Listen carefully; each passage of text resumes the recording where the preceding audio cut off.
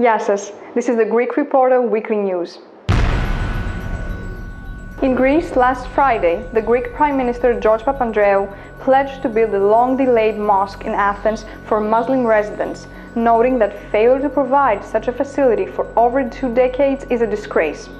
Papandreou added that a temporary official facility for Muslim services will be provided until the completion of a proper mosque, which he said his father had first promised when he was Prime Minister 25 years ago. He addressed Parliament saying, "It is a disgrace that for 25 years, maybe more, since Andreas Papandreou promised the creation of a mosque in the greater Athens area, we have been unable to create such a building, but now there is wide consent on the project." IMF Managing Director recently visited Greece and held a meeting with the Greek Prime Minister and the government officials. In an interview with Greek newspaper Kathimerini, he said that the program for the consolidation of the Greek economy is at a crucial crossroad, as a series of fundamental structural changes have to be implemented in the following few months.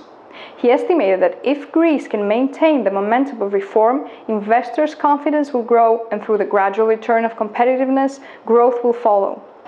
Mr. Strauss-Kahn noted the need for consensus among the political parties, and in that context he opened a window for limited adjustments, saying that ideas for policy changes should, first and foremost, be discussed with the government.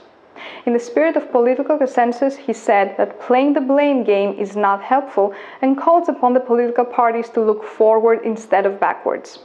And now, some news from the USA. Ex-Congresswoman and member of the Democratic Party, Dina Titus, was nominated by Harry Reid to the United States Commission on Civil Rights. Senator Reid stated that Titus has always been a strong supporter and defender of civil rights. The Greek member of the Democratic Party accepted the nomination and said that she is proud of it and looks forward to taking up her duties. The Commission on Civil Rights is composed of 8 commissioners.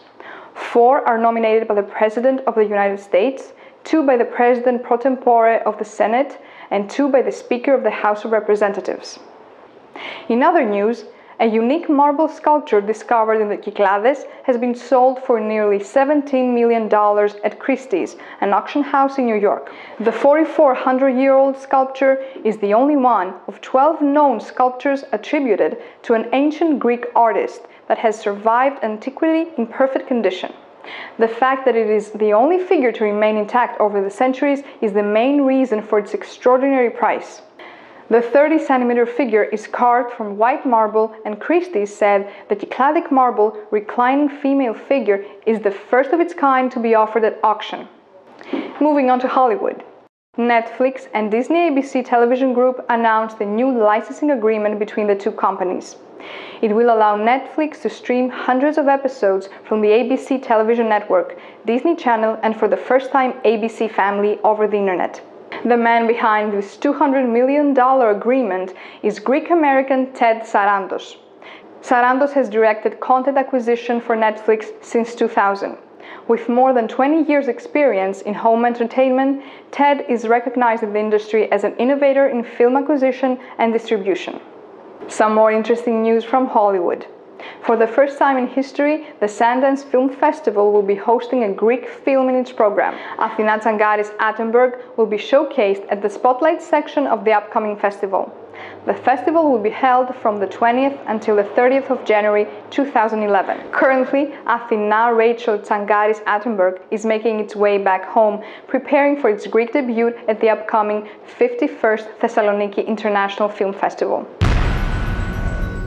In Canada, the Waterloo Institute for Hellenistic Studies, which includes University of Waterloo and international researchers, was officially unveiled at a celebration on Thursday, December 9, 2010 at the Canadian Clay and Glass Gallery in Uptown Waterloo. This is the only institute in North America to conduct interdisciplinary research focusing on the Hellenistic Age, a period when Greek culture and influence spread from Spain in the west to India in the east. On to Europe now. On December 16th, Jose Carreras will greet Greece's very own Vicky Leandros, and together they will do a duet on a German television show. As she does every year, Vicky will guest star with a tenor singer, as the two artists have a long-time friendship. The proceeds of the evening will go towards children struggling with leukemia. And now, some news from Antarctica. A Greek cruise ship with 88 American passengers and 77 crew members aboard sustained damage after being battered by brutal waves last week. The Greek ship Klegia 2 declared an emergency, reporting it had suffered engine damage amid heavy seas and 55 miles-per-hour winds. The ship was northeast of the South Shetland Islands on its way to Argentina. Luckily, the crew of the 2,420-ton ship overcame the damage and headed to its scheduled port. For more news and updates, visit GreekReporter.com. And remember, Greeks are everywhere.